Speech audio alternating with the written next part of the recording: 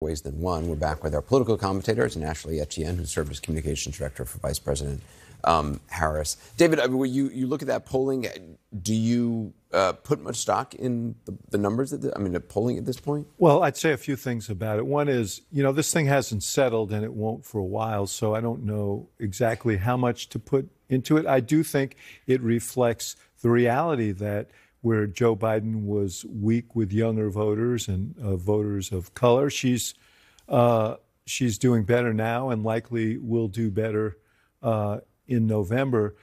She's probably losing a little ground among older voters, some white voters who were committed to Biden. But we don't know where this is going. And we should point out that for her, being tied or close to tied in a national poll is a loss, because you have to, if you're a Democrat, you have to be a few points ahead nationally in order to carry the battleground states.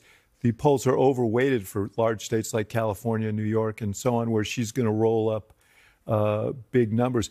Look, I think she's had an amazing rollout, and the enthusiasm is real. The money is incredible. The volunteers, and I think that there's some momentum to that may continue. But everybody should be sober about the fact that this is a hard race, and she's not ahead right now. And it's going to take a lot of work to get to 270 electoral votes. Yeah, actually, the poll found that half of those backing Harris